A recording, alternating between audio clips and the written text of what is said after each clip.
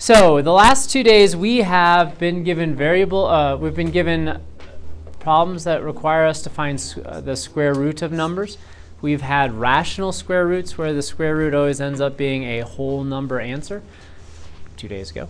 And yesterday we had irrational square roots where we had square roots that didn't end up in whole answers and so whole numbers. So you had a whole number times a square root. Just to go one step further, we are now going to have variable expressions inside the square root bracket. That means you will have letters inside the square root to certain powers. And we're going to have to find the simplest radical form of these answers. Calculators, in this case, will again give you approximate answers for the numbers. But your calculator is not going to be terribly helpful when you're stuck with a variable inside the square root. So you're welcome to use your calculator to figure out factor pairs for the numbers, but it's not going to really get you to a final answer. All right, so we have, as our very basic question right here, we have the square root of 400 times z to the 6th. So we're going to break this apart. We're going to break it apart so that we just have the square root of 400 times the square root of z to the 6th. So we're going to split it along the number and letter divide. So we're going to look at the square root of 400, then we're going to look at the square root of 6. Square root of 400. What perfect square factor goes into 400? Ethan? 104. 104. Now the fun thing about 104 is they're both perfect squares. So we're going to end, I think 400 might be a perfect square too. But I like that you broke it apart. 100 times 4. What is the square root of 100? It's 10. What is the square root of 4? 2. So now let's look at the square root of z to the 6th. So this is what this is really asking.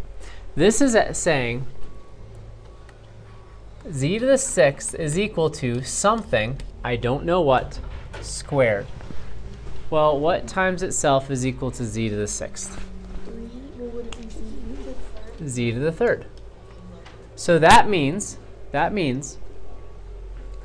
if we were to do the square root of z to the 3rd squared, the square root of z to the 3rd squared is going to be z to the 3rd, because you take the square root of something squared and yeah, it essentially cancels each other out, so we get z to the 3rd. So the square root of z to the 6th is z to the 3rd. So 10 times 2 times z to the 3rd is equal to 20 z to the 3rd. And so that is your final answer. And this one did end up being a whole number answer. Not too bad. So if we were to look at the next one, now I know that 162 is not a perfect square. It is not a perfect square. So we're going to have to break this apart again into the square root of 162 and times the square root of y to the 12th. So let's deal with the number first, since you've been dealing with these for a while. What goes into 162 that is a perfect square? Nolan's giving me the 4 symbol. Maybe? All right. I think 4 is going to go in there. Well, no, 4 is not going to go into that, actually. No, that's because 62 is not divisible by 4. Yes?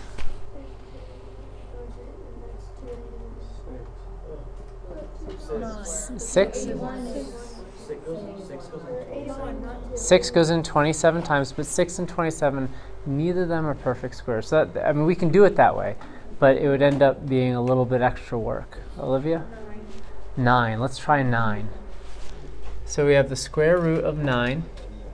So 9 goes into 16 once. Carry the 7. 9 goes into that 8 times, so I carried the 7 72, so 9 goes into 72 18 times. Could I get someone with a calculator to verify that? Okay, it's good. All right, so what is the square root of 9? 3. Times, does 18 have any perfect square factors? No, it's 9. 9. Ah, 9. So we have the square root of 9 times the square root of 2. What is the square root of 9? 3. 3. So we have 3 times 3 times the square root of 2. Now, the square root of y squared, or y to the 12th. Again, this is saying y to the 12th is equal to something, I don't know what that something is yet, squared.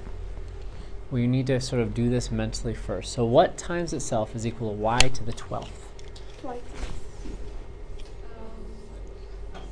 Y to the 6th.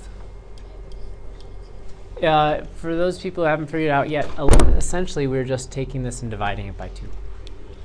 That's pretty much what we're doing. All right, so what is the square root of y to the 6th squared? Y to the 6th. It is equal to y to the 6th. So therefore, the square root of y to the 12th is y to the 6th. So let's multiply these things together. Typically, you put the term in the square root in the back. So we have 3 times 3 times y to the 6th. What is 3? That's 9 y to the 6th times the square root of 2. And there we have our answer. We can't do anything else with it. All right. So I'm going to clear these off. We're going to take a look at the next 4 examples. Hopefully we can go a little bit quicker because you're starting to see some connections. All right, what are we going to have to do with this trinomial in order to figure this problem out? We're going to have to factor it. For us to deal with a factored trinomial inside a square root bracket, it's going to probably need to be a squared binomial, isn't it? Yeah, so this is going to be equal to the square root of N plus 10 squared. n squared. Oh, sorry. N plus 10 squared. I heard you say squared. I wrote the squared. N plus 10 squared. What is the square root of n plus 10 squared? It's just n plus 10. Because the square root of anything squared, this essentially cancels each other out, and we just get that term left over. So here's our final answer. That one's pretty quick and simple.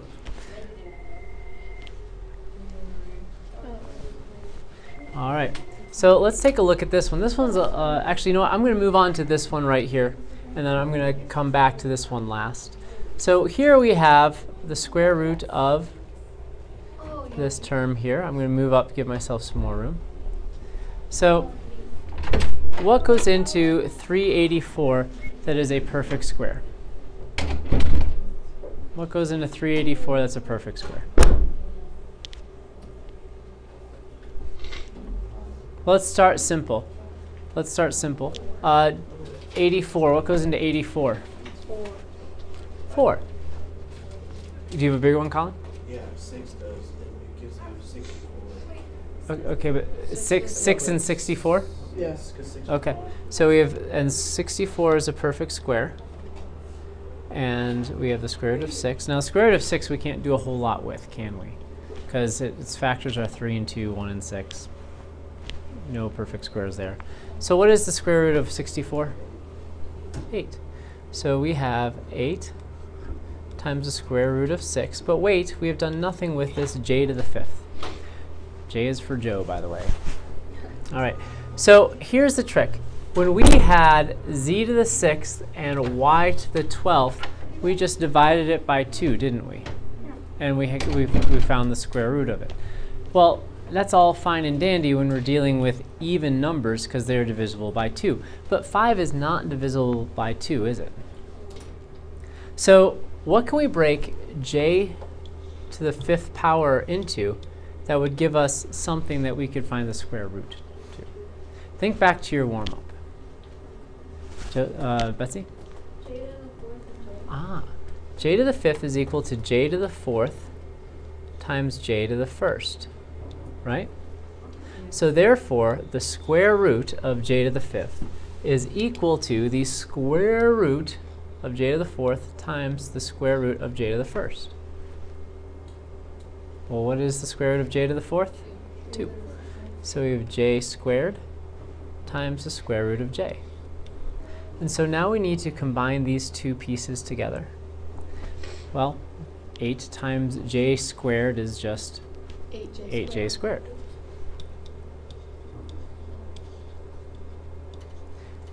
Square root of 6 times the square root of j is just the square root of 6j. And there's our answer. So the trick with this one is, when you are given a variable to an odd power, you need to split it into its largest possible even power times something to the first, times the variable to the first. This you can take the square root of, because you can divide the even number by 2, and it gets a nice even exponent. And there you have it. Okay.